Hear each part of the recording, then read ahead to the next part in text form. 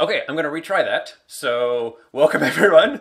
I forgot to turn on my audio, apparently. So, thankfully, my co-host, Kent Trammell, is also with me and Hello. alerted me to the fact that I am just talking into nothing.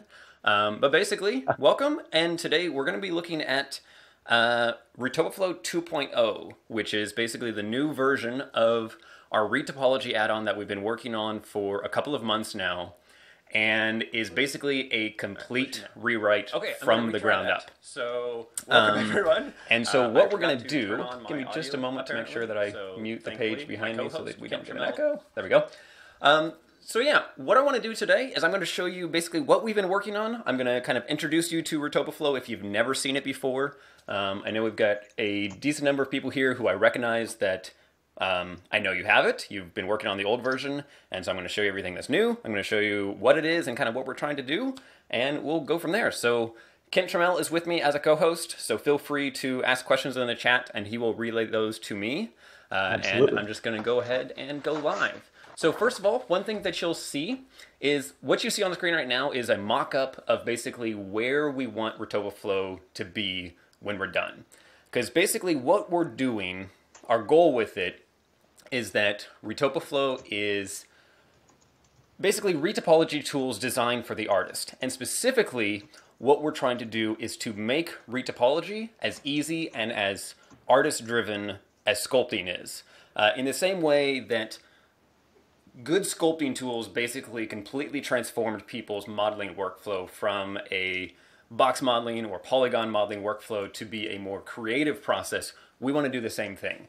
Because there's very few people, myself being one of the rare exceptions, that actually like retopology. Most people find it to be incredibly daunting, it's tedious, it's technical, and just not a lot of fun. I mean, I think I saw a tweet from somebody earlier today even that was simply like, that retopology is my least favorite part of the character modeling process. Personally, I think they're nuts. I think it's the best part. It's way fun. You just get to work with geometry, and it's awesome. But that being said, we want to make that process a lot easier. So let me go ahead and bring Blender up here. Give me just a moment to fix my window, which apparently is not pulling up correctly. 1 second. And here we go. Oops, wrong one. And all right, so you should see Blender now, which has a skull model in it. And this is a really nice example of a hard surface model that was sculpted by an artist named Ivan Santic, who may even be here in the stream. Ivan, if you're there, say hi. And Ivan's work is available at Mother, moth3r.com, I believe. And he's doing just this beautiful hard surface rendering and modeling work in ZBrush and Blender. And he was kind enough to donate this model as an example. So normally, if we were retopologizing something like this, it would be a very manual process via edit mode of just small extrusions and using the shrink wrap modifier and things like that. And so what we wanted to do is make this simpler. So first of all, Retopoflow has a set of tools known as contours, polystrips, polypen, relax, etc. And each one of these are basically tools designed for accomplishing a certain workflow. So let's say that I want to start in polystrips. Number one thing you'll see, and this is in version 2.0, is, oops, I actually messed up, 1 second. There we go. Okay, as soon as it starts, one thing you'll notice is that we are completely overriding Blender's viewport, in that we are creating a custom retopology mode, known as Retopoflow mode, and we now have a custom UI with draggable widgets, which now has the ability to switch between our individual tools. And so let's say that I want to retopologize this area of the mesh. It'd be really nice if I could basically just draw on here as if I were sculpting. Well, thankfully we can. So using, say, the polystrips tool, I can simply click and drag, draw down here, and I get a set of faces. Now what you'll notice is that these faces are then fit to a Bezier curve, which I can then manipulate at any point. I can adjust the handles just like you might adjust curves in Illustrator or even the regular curves in Blender. I can then adjust those segments at any time. There are a few bugs that you'll see as we're demoing this. One thing in particular that has always been a little challenging is working with thin surfaces, but I'll elaborate on that later.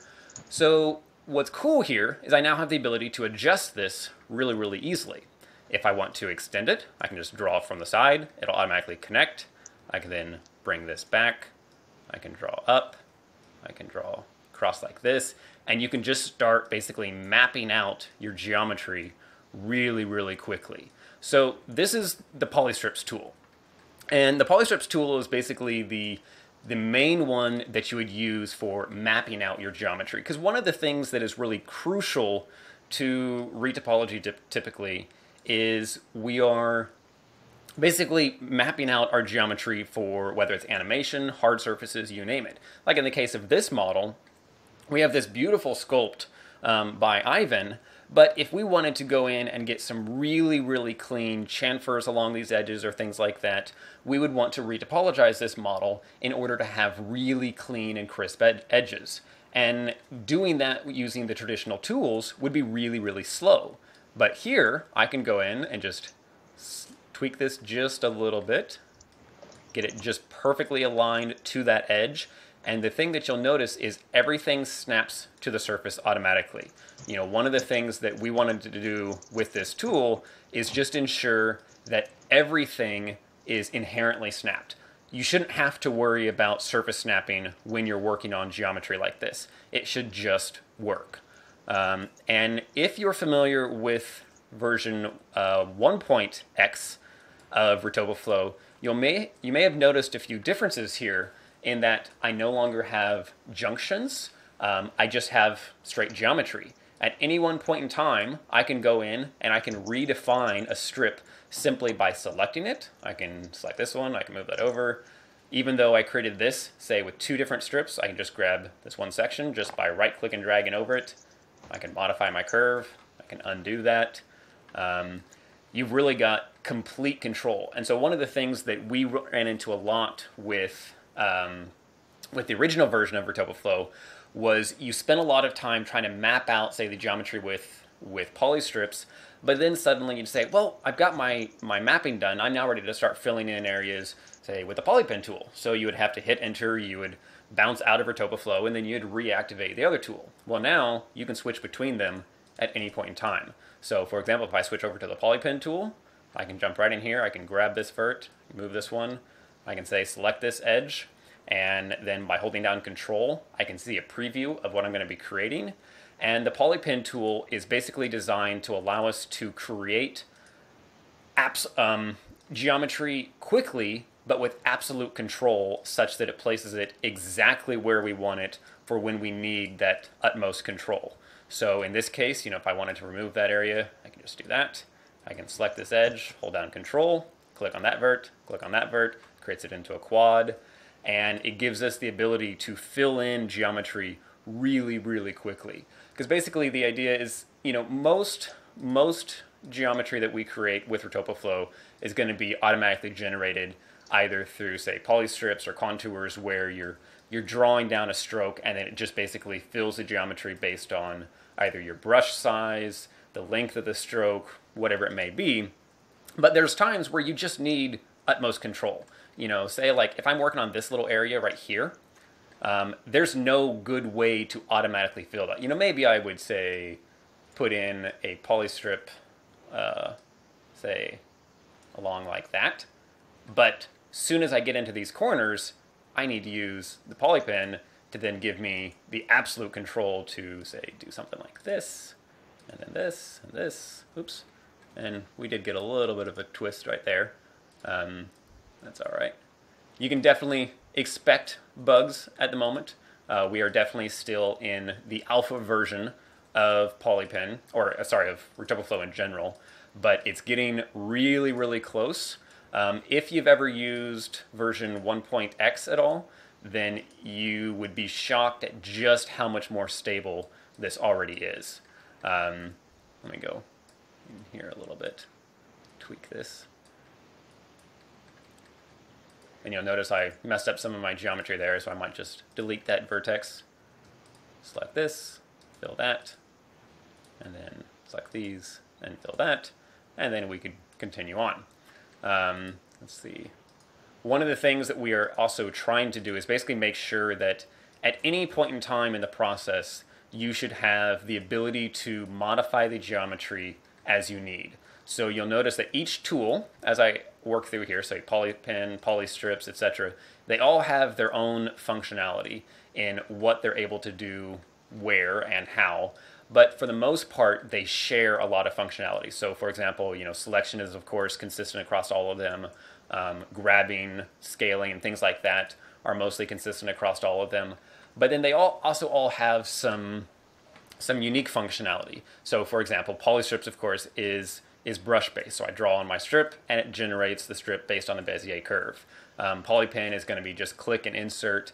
But then we have a couple of tools, things like relax and tweak, that are also brush based but share some settings. So for example, relax, which is easily one of my favorite tools, allows us to just brush on a relax function. Now, you're not going to see a lot of change here because what relax does is it attempts to basically make all faces square. And so as I draw on here, you can start to see some of that geometry tweak a little bit, but it's already pretty square. So let me give you a more extreme example. Let's say I go up here, go in, let me grab some geometry, and then just do some funky things with it to make sure that it's nice and broken, basically.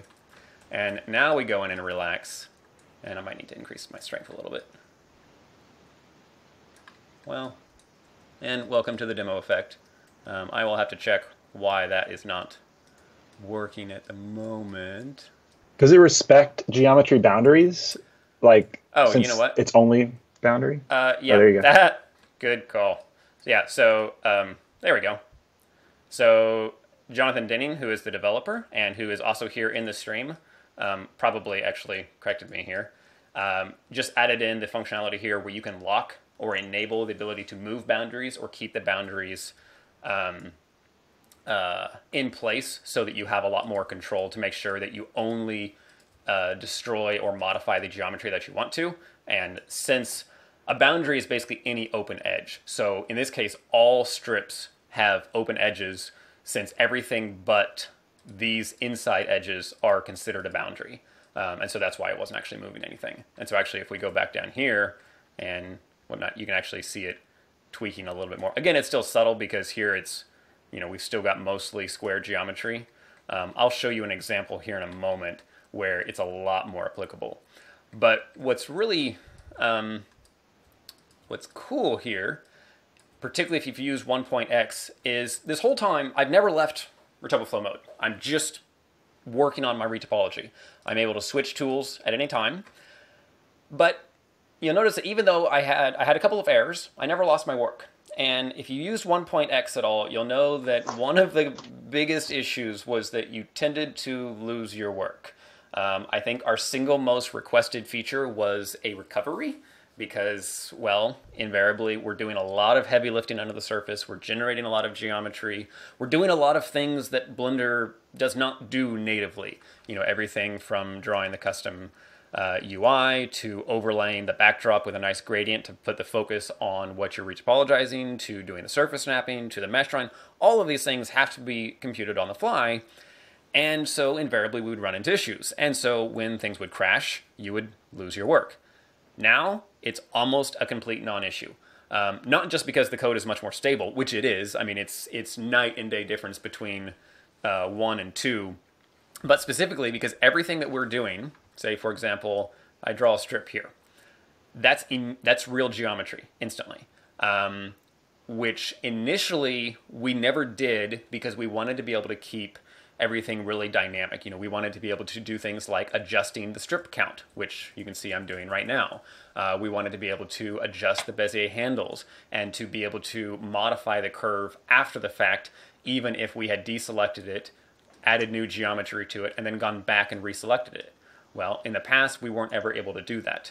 Now we can. I don't understand how we do it. That's all John working his magic. But what's cool is now if I hit escape, which in the past, would cancel the operator, you would lose your work. Well, hitting escape simply just leaves the modal and the geometry is real. If I go back into polystrips, you'll notice that everything stays the same. And so at no point in time, unless you get a hard Blender crash, will you actually lose your work. We do also have an additional feature though, which is if you look down here in the info panel, you'll see we've got a save timer countdown. And right now we are auto-saving, I believe it's every 120 seconds, but we can adjust this to whatever, and we'll potentially expose this to the user as well, such that if you ever, let's say Blender crashes, you lose power and you don't have a battery backup, whatever reason, Blender crashes or your computer dies, well, you can simply recover the autosave and it will restore back to where you were, because then we're saving the Blender file behind the scenes in kind of, I believe it's actually in a custom format. It's not native because of what we need to do with Retopoflow. That would be a question for John. But the point is, all of the recovery issues are basically a thing of the past. So let me pull up another example file here, because I want to show you something that is really, really cool, and maybe one of my favorite things in Retopoflow. So right now, I have this little torso, and I want to retopologize it.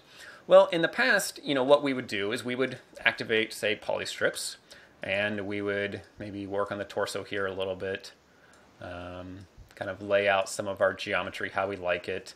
We would do all of this normal stuff.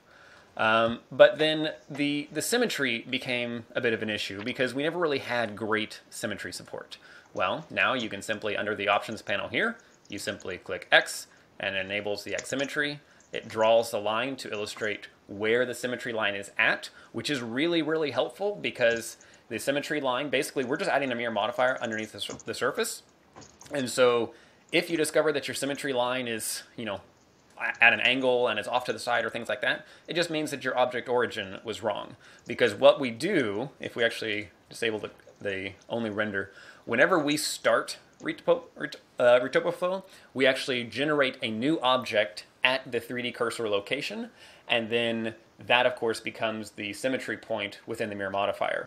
And so if suddenly your mirror is off to the side or whatever, then that becomes a lot a lot easier to troubleshoot. But the best part about the added symmetry now is we have contour support. So contours, along with all the other tools, has been rewritten from the ground up.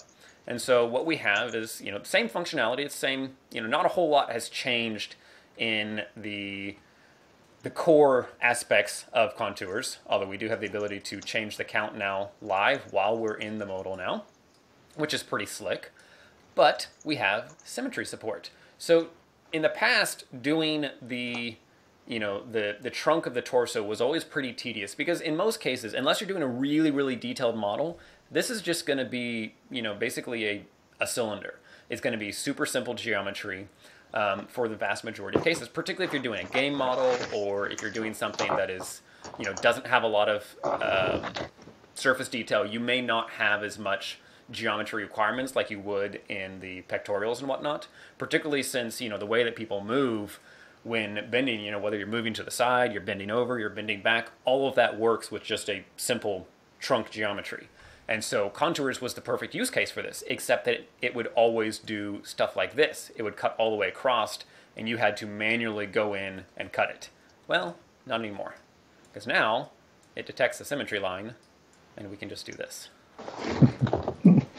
Someone was asking about that in the chat earlier. I just knew you'd get to it, but that's awesome. Yeah. This is probably my single favorite feature that we've added because it's kind of been like the core wish list for a long time.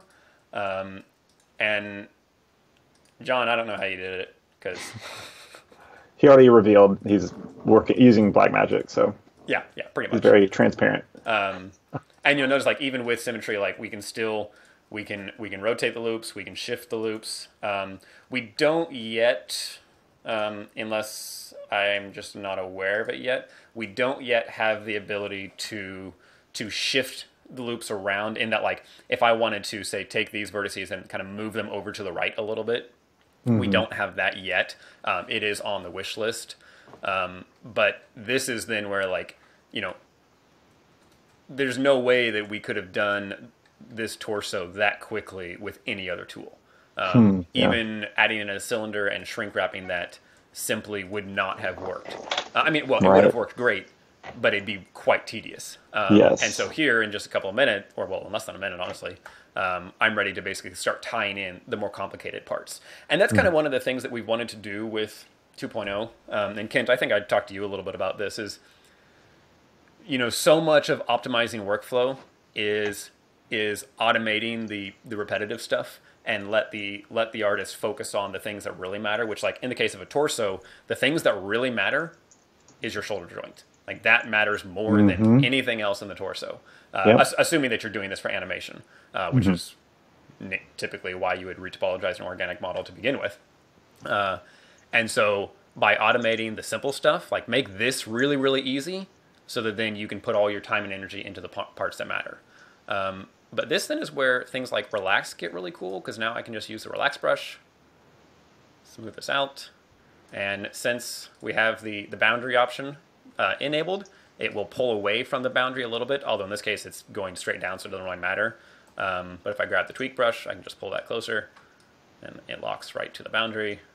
Do the same thing on the back just in case, and then switch back to relax. And you notice we also have hotkeys for switching between them. So right now it's actually set up with QWERT to switch between tools. And so you can switch really quickly and just works. So a couple of questions for you. Sorry, I assume you would have gotten to this, but is it free to try? And then also, is there a release date set? Yeah, well, I'll go backwards. So first on the release date, there is not a release date set. I don't like release dates because we always miss them. I hear that. But we are aiming for the next month or two. And basically what will happen is we will do it will be a free update to all existing customers on via the Blender Market. So if you've previously purchased it, you will get a free copy. As far as being free to try, technically, yes. So Retopoflow is all GPL. It is open source. And in fact, the whole thing is available on GitHub for free. If you're familiar with GitHub, you can download it. You can try 2.0 as of today. And there's many reasons for that. The most required one is simply that being a Blender add-on, it has to be GPL compliant because we use the Blender Python API extensively. And so it has to be, the code actually has to be open source. And in that spirit, one of the things that we've wanted to do, even though we sell the tool, is we want to encourage other people to get involved. If they want to use the code for one of their own add-ons, if somebody wants to add additional tools to Retopoflow and sell that as an existing add-on, as a free add-on, by all means, they're totally game to do that. And so we keep the source code completely open and accessible, but also it makes for much easier bug tracking. When somebody finds a bug, they can report it, and then by having it open, they can follow the development updates, and we can just tell them outright, say, hey man, your bug's been fixed, go ahead and get the new version. And so it removes a lot of the barriers. That does mean that it is free to try. So while we don't give out a free demo, but it's there if you want to go for it. If that makes sense. Yeah. Should I go find the GitHub link? Go for it. And post that? Yeah. Okay. And for anybody that's wondering, basically the way that we view it is we're not selling software. We're selling services. And we're selling the support and the commitment to say, hey, we are going to continue working on this and making sure that it's compatible with future versions of Blender, that it is as bug-free as we can make it, that we'll actually be working on the bugs. And so, that's what it is to us. So we don't really care about sharing the source code in the sense that, like, just because you have the code doesn't, you don't have to pay for the code. You're not really paying for the code. You're paying for the support that comes with that and the guarantee that we will continue working on it. That's awesome. Yeah, so this is where it starts getting, super fun. And I think I saw a question come through earlier about Patrick's edge patches. So Patrick, for anybody that doesn't know, Patrick Moore was the original developer. I started working with Patrick in 2003. Wow, yeah, 4 years ago, when we basically came up with the original goal of contours. Because originally the tool was just contours, and so Patrick and I started working together. He built the first version, and then we started going from there with realizing, hey, there's a lot more than just contours in this tool set that we need. And so then came polystrips, and then actually polystrips and contours got merged into a single tool, and we went from there. And so over the last couple of years, Patrick has been working on a thing called edge patches, which basically, I don't have a great way to demonstrate it live, but I'll kind of do it with polystrips. So like, imagine that you have, say, you draw out a line like this, and then you draw another line here, and you select both of them and hit F. It should just basically fill that with a grid fill. But it should do the same thing if you, say, have something like this, where you then have basically a five-sided square, a five-sided patch. You ought to be able to fill that and have it automatically calculate where the poles should go, have the ability to move the poles, and all that kind of functionality for basically filling large areas in one go. And he had all the code working, and I guess the somewhat unfortunate part is that basically as it was getting close to being ready for integration is when we decided to work on 2.0. And at that point, you know, our code base was, I don't know, 2.5, 3 years old. And for anybody that does development, you'll know that regardless of anybody's ability, older code bases invariably always need refactored. Like you just start getting a lot of spaghetti code and it starts getting messier. And so, you know, we took the chance with 2.0 to say, hey, let's start everything fresh. And so patches is just something that we haven't looked at yet, but we absolutely want to bring it back. So like, for example, like you ought to be able to say, select this area, like let's say if I select all of these edges using polypen, whoops. There we go. Like if I select this area, you ought to be able to draw out a line here and draw out a line here and let those be your guides and then have that auto-filled with a grid fill. And we know how to do it. It's just, well, I don't know how to do it. I know how the artist side would work. And yeah, so that would be quick, but it'll be a little while before that's ready. Right. So we have a question about sources, and John wanted me for you to mention that, let's see, any visible mesh is a source now. Yeah. Okay. Yeah, that's actually a really good question. I'm going to jump back to the skull. So to demonstrate this, actually, let me show you how this works in 1.x. So basically, for anybody that's not aware, the way that Retopoflow has always worked in the past is we have what's called a source and a target. The source object is your high-resolution model that you are retopologizing. And then your target is the object that then you are pushing geometry to. It's going to be your low-resolution clean mesh. And so you are always limited to one source and one target. So in the case of this skull here, I have 1, 2, 3, 4, like 4 different sources. And so in the 1.x version of Retopoflow, the version that's publicly available right now, that if you were to buy it, that's what you would get. You always had to specify a source. And so you would go in here, you would choose the one that you want, or you could use the eyedropper. Or if you didn't choose one and you just say activated polystrips, it would automatically set the source for you based on whatever the active object was. And that worked pretty well. But like in this case, if you have multiple sources, it meant that you could only retopologize one object at a time, which for something like this isn't that big of a deal, because, they're pretty distinct individual objects. But if you have like a technique that a lot of people use for like character sculpts is you might have your head as one sculpt and the body as another within basically a seam, just a seamless seam between the two. So like if we were to grab, say, this model, you might have the head sculpted here with a really high density mesh, and then the body would be sitting, just adjacent to it such that it looks like a continuous surface, but it's not actually.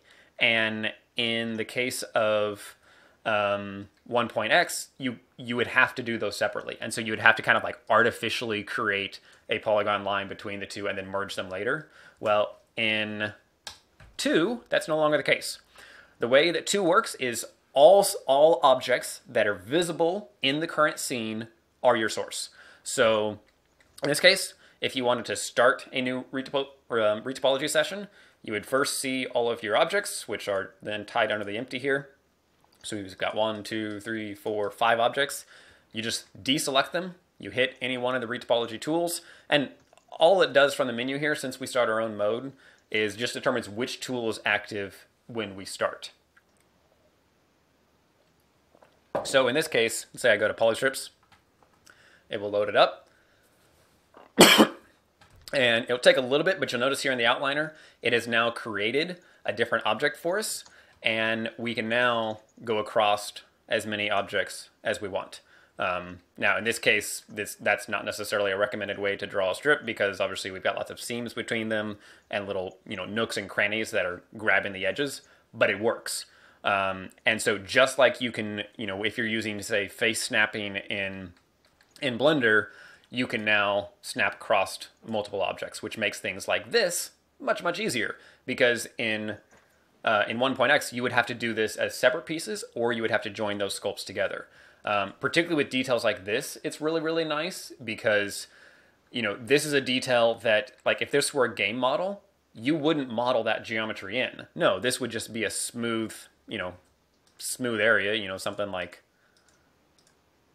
this, and you would just create a normal map across that to then get all your detail, because all you care about is the silhouette. And if you rotate around here, you'll notice that aside from very, very minute details, that inset disk doesn't ever contribute to the silhouette.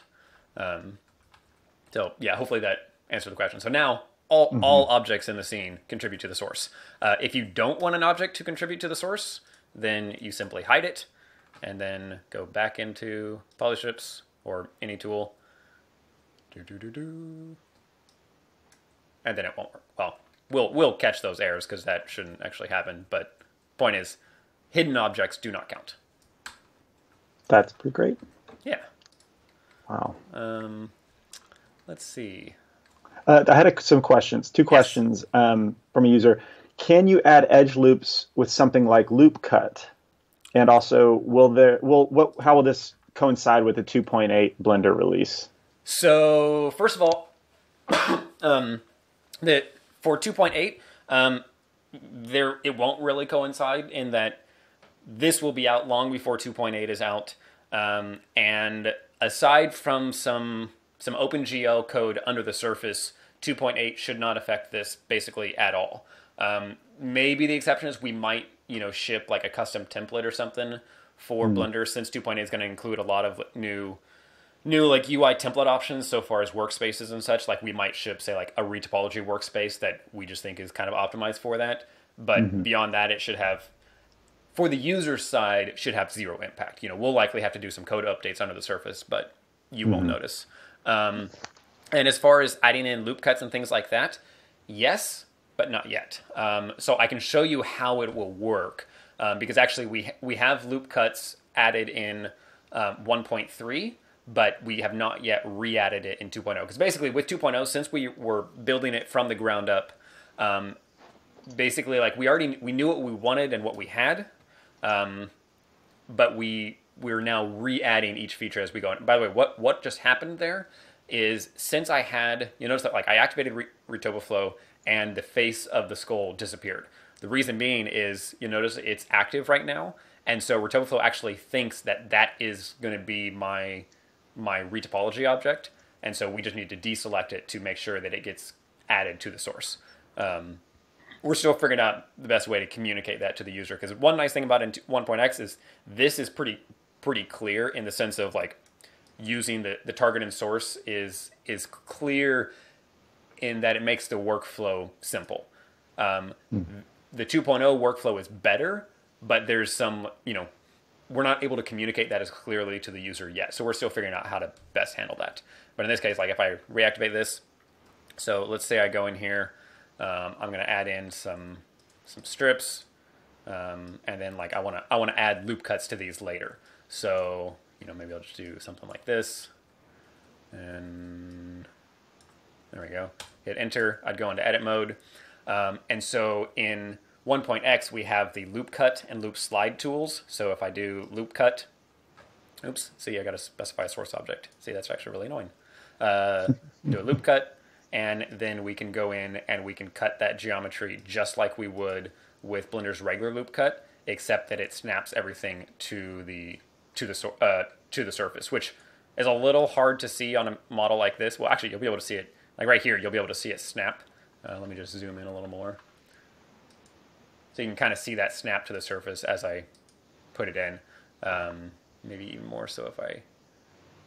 Sometimes because the geometry is under the surface, like the old detections for what is getting cut don't work the best. Luckily, that's getting improved. There you go. There you can see it snap to the surface.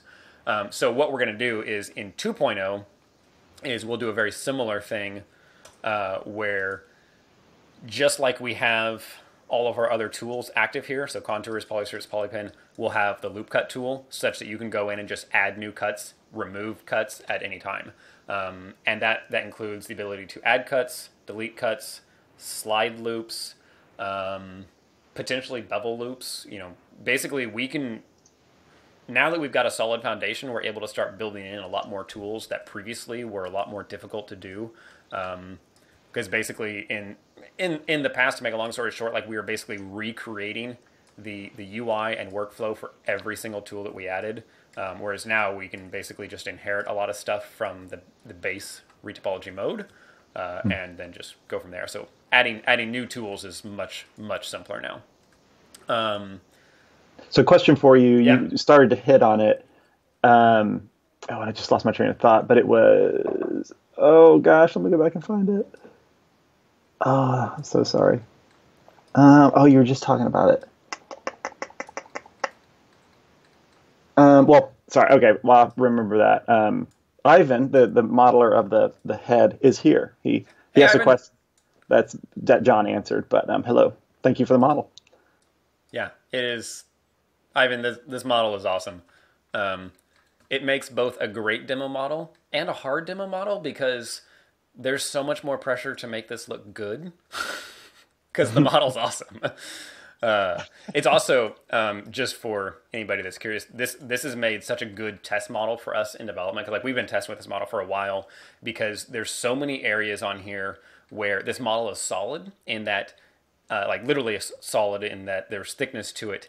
And probably the single biggest issue that we have had throughout all of Retopoflow's development. So if you ever decide that you want to, work with surface snapping and things like that in an add-on, whether that's for retopology or not, just know that thin surfaces will be the absolute worst enemy of your life because they are such a pain. Because basically what we're doing, and John, please by all means correct me, and if I say anything ridiculous that is completely off base. And when I say John, I'm talking about Jonathan Denning, who's here in the chat. He's the main developer. But basically, we're raycasting from the view every time that you perform an action. And so what tends to happen is sometimes like when we go from opposite directions to try and find the backside, such that like here, as I rotate around, we view the geometry differently because we know that it's on the backside of the surface. Sometimes detecting that backside of the surface is a little harder because depending on the scale of the model, the ray may not find the correct point or may not find the correct point from your perspective. As far as the computer's concerned, it's the right one. And so it just gets really, really challenging to get all of that correct. And so this has been one of the best test models that we can possibly do for the sake of stress testing. To give you an example of the types of issues that we tend to run into is if we do a strip like this, and watch, it probably won't happen now that I'm trying to demo. I'm trying to intentionally break it, is as I increase segments here or decrease segments on the strips, every now and then it'll, there it happened. So you can see here, half of my geometry disappeared, and that's because it's now sitting on the opposite side. And oh wow, and one of the problems with it is now that it's on the opposite side, I can no longer grab it because, well, I can grab it with the Beziers, but like if I switch to the tweak brush, some of that geometry is not able to be modified, and some of it is. So it's, yeah, thin surfaces are a pain. Oh, but you recovered it there. Like, it wasn't... Yeah, which is maybe a first, because I didn't actually expect that to work. Okay. So I'm glad that it worked, but... Yeah. So, yeah. Oh, Sorry for the brain fart. Oh, yeah. I know, Ivan, when we were chatting earlier, you had a question that I said I would answer, so I'll answer it now. Ivan had asked me earlier on whether or not we would support subdivide. So to give you an example, let's say I have, let's say I add a cube, and I'm just going to move it over just to demonstrate. So imagine for a second that this cube is now sitting directly on top of the skull, and I go into edit mode and I hit subdivide smooth. Every time I subdivide, it should just snap to the cube, such that, let's say if it's like this, like actually over the skull, hitting subdivide should each time just basically snap it to the surface, such that you can basically use a lot of Blender's default tools to, whether it's increasing your mesh density, to smoothing something, it should just basically work effectively like shrink wrap, but with more power. And the answer is we don't have it yet, but we want to.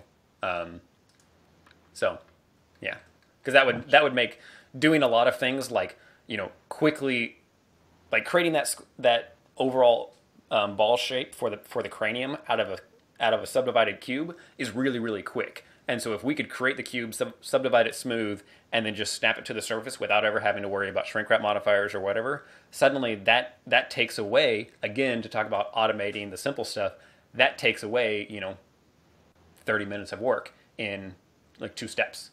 And then you can, again, focus on the complicated areas for what you really need to get done. Right. Sorry for the brain fart earlier, but the question was, is it possible to start using Retopoflow on an existing mesh? Yes. Okay. So you'll notice, so right now I have so this is, for all intents and purposes, existing geometry. Like, yes, I created it with Retopoflow, but the moment that you leave Retopoflow mode, it's just like any other mesh. So, for example, let's say I want to go the traditional route, and I activate face snapping to other objects, and I go into vertex mode, and then I just start, extruding this out, like this, and like this. So I'm going the traditional route. Everything is snapped to the surface because I enabled face snapping. And then I activate polystrips. It helps if I have the right object selected. Yeah. All of that geometry is there.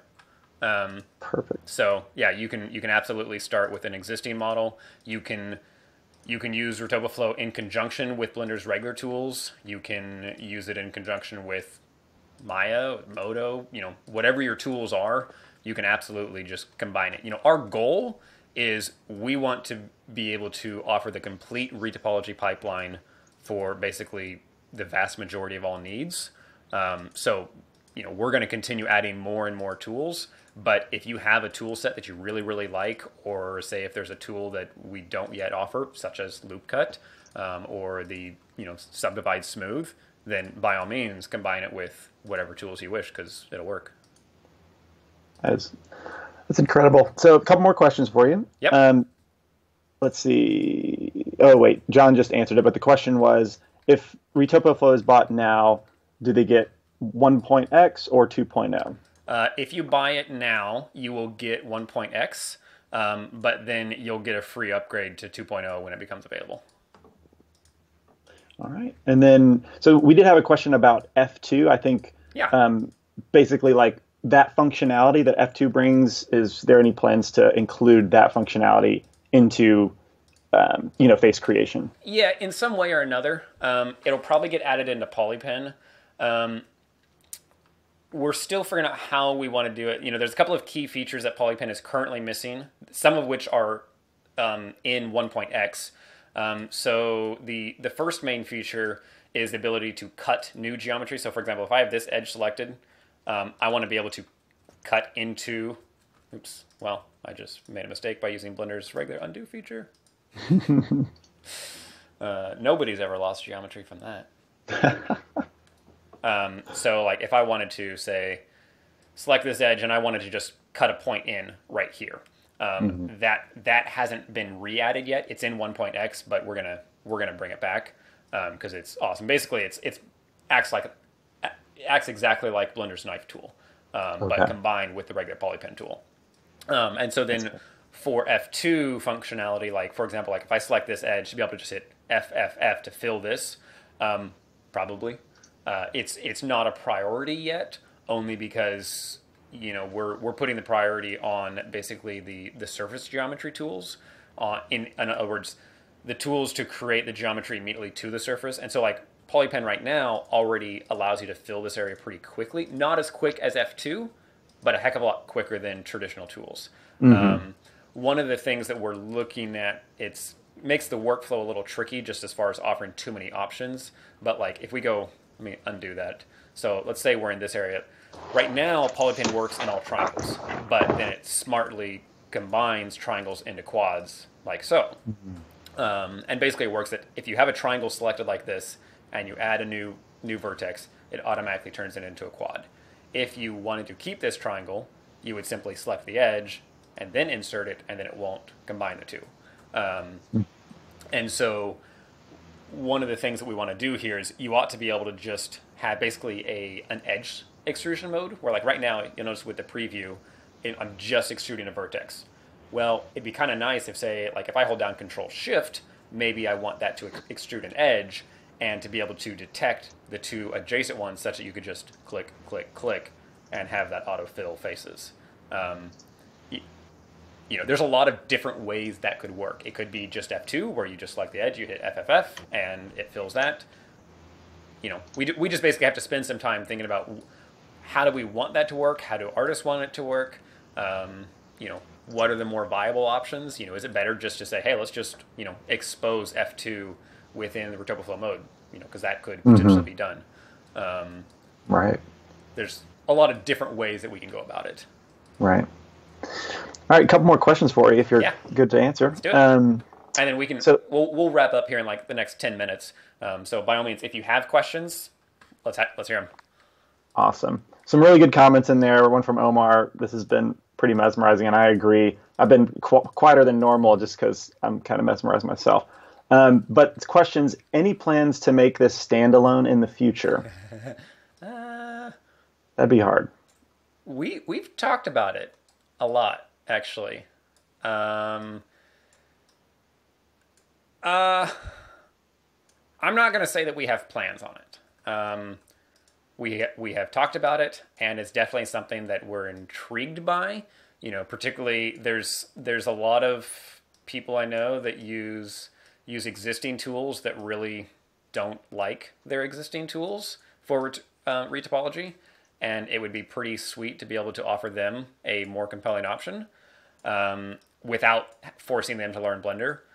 But then again, a part of me is like, well, why not just because Retopoflow works within Blender doesn't mean that you have to learn the rest of Blender. Like, just learn just enough to use Retopoflow, perhaps. So yeah, hard to say. We've definitely had those discussions, and we're not taking it off the table. But there's no active plans. Gotcha. A few more. They're kind of building up. So. Question, 1.x came with very comprehensible tutorial videos. Can I expect the same sort of videos for 2 as well? Yes. My hope is to basically redo the entire course for Retopoflow at the same time as 2.0 coming out. Cool. Perfect. So another one. Can we start a poly strip stroke from starting from a triangle? I think so. Let's find out. Say I've got a triangle here, and now I create a polystrip. Hey, hello! It worked. It worked. That's pretty great. Another one. it's a bit wordy, but when you start a retopo and left the mode, the retopology becomes a regular mesh. But somehow in your demo, when you go back to the retopo tool, it once again becomes a retopology object. Basically, how does it remember that you can continue making retopo strokes? See, that's okay. Actually, that is what makes 2.0 awesome, specifically, because let me try and answer this in a little bit of a longer question, because this was basically at the heart of why we wanted to do 2.0, how we did it. So first, to demonstrate kind of the core of the issue, let's say I use using 1.x. Here's the old polystrips. So this would create the geometry on the fly, but one of the things is that it's completely dynamic. There is no geometry created yet from these two strokes. It is all fake, such that if I hit escape, no geometry is created. If Blender crashes, no geometry is created. If I make a mistake and hit escape too early, no geometry is created. Because basically all we're doing is we're calculating the points, we're drawing the faces between those points, and it is not until you hit enter that we actually turn that into geometry. In 2.0, we create geometry natively, in that if I draw this strip on, this is now real geometry. If I hit escape, the geometry is there. If Blender crashes, the geometry is there. If I get an error, the geometry is there. We are creating the geometry on the fly always. And initially, this was presented a big problem in 2.0 because it meant we lost a lot of the dynamic nature that made things like polystrips so compelling.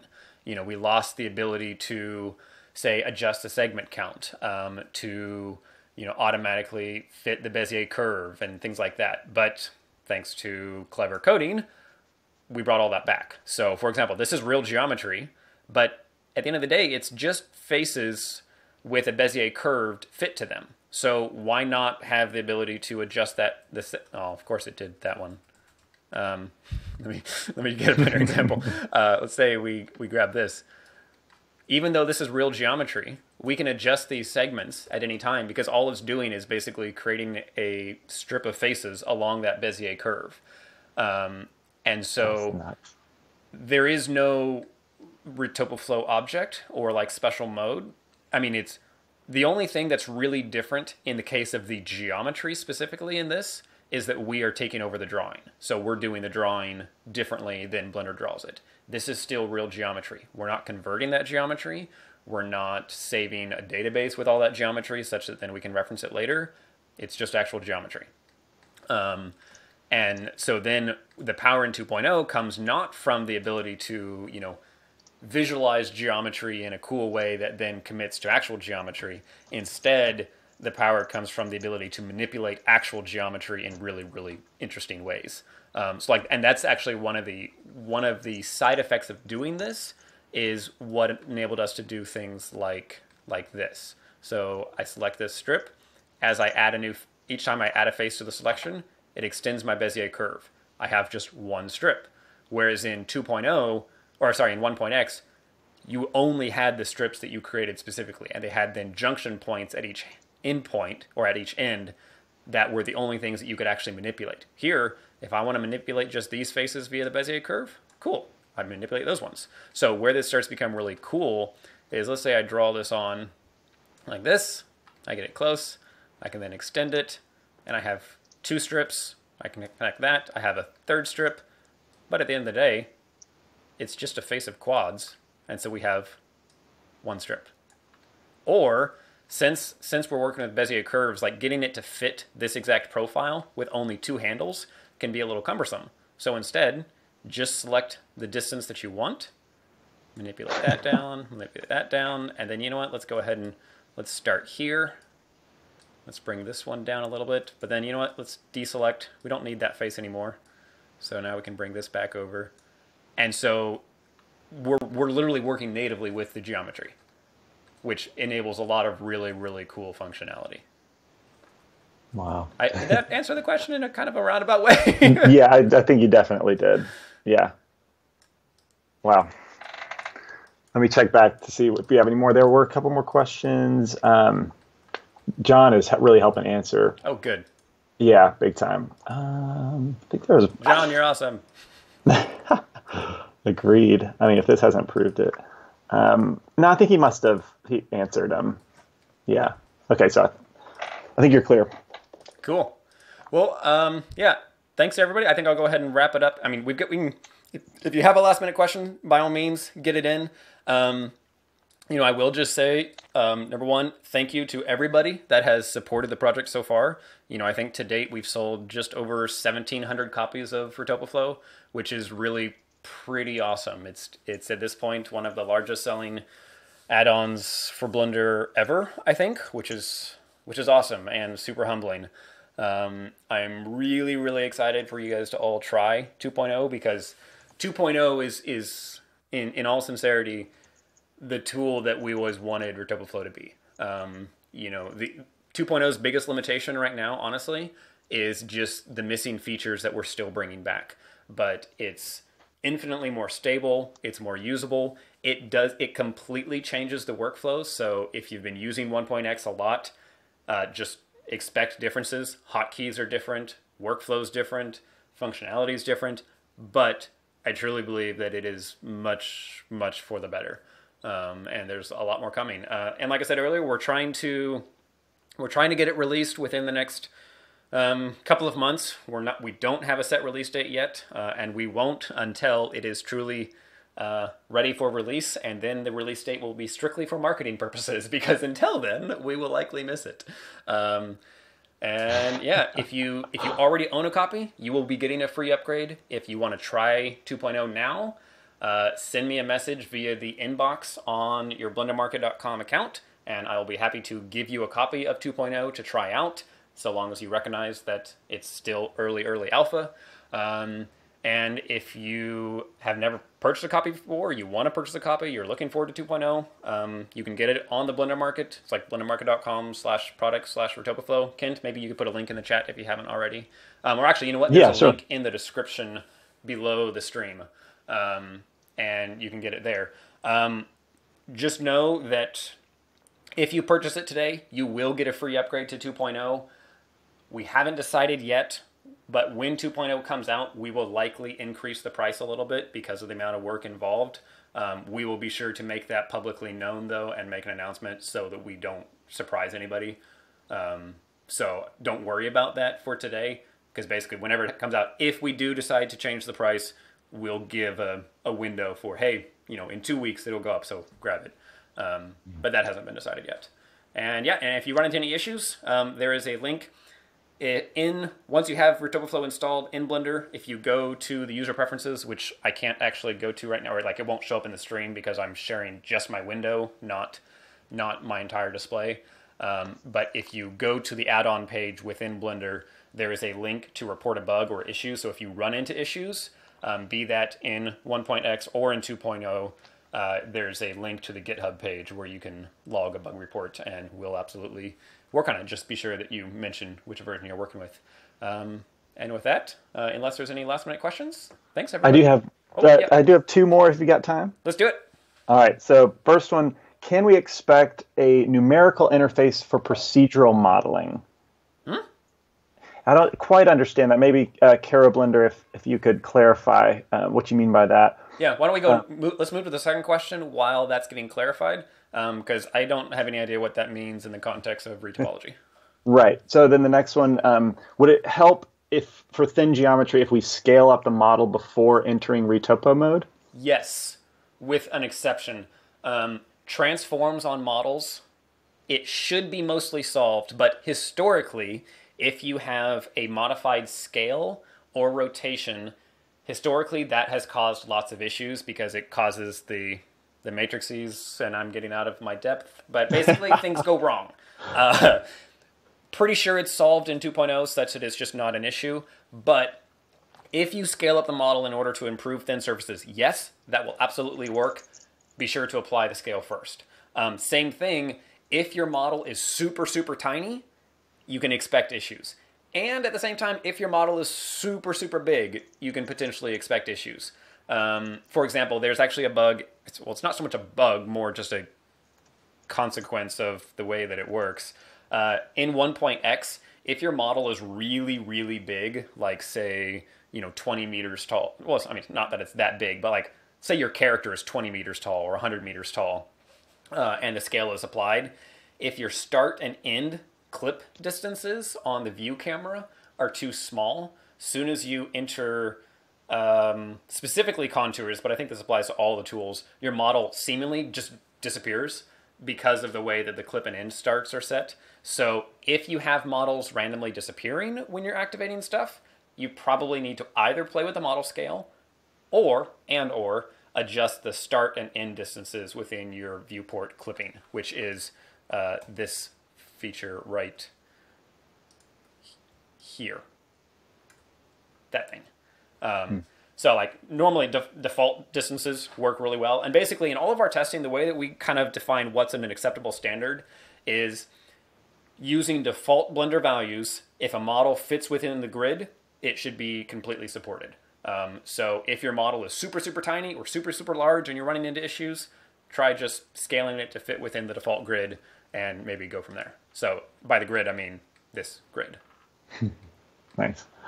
We did get a little bit of clarification from Caro Blender. He was asking if there were plans for a numerical input option, like for strip density, for example. Oh, yeah. So some of that is already there. So for example, the contours tool, you notice here under the options bar, this is not complete by any means, but if you toggle down contours, you'll see a numerical input for count. And so that currently sets the number of vertices on that contour. It does not currently change the amount on the selected contour. It might later, but what it does do is change the count upon creation. And so for polystrips, we probably won't do that because, for example, on polystrips, it's actually just based on your brush size. So all we do is we create the strip with as square as faces as we can based on the radius of your brush. And so if your brush is super tiny, you will get lots of faces. If your brush is super large, you'll get fewer faces, because then you can adjust the segments after the fact to get a better fit. And excellent. Initially, we can constrain this further. Like we could allow you to set, maximum or minimum segments or something like that potentially. We figured this is the simplest and lowest barrier of entry as far as determining the segment count. For one, one of the things we would like to do in Retopoflow is encourage good geometry, and at least when in doubt, good geometry means square faces. So sweet. All right, I think that's it. Cool. Well, thank you everybody. I appreciate it. And if you have any questions after the fact, by all means, get in touch with me. Feel free to try it out, support the project, and thanks for watching. Cheers. All right.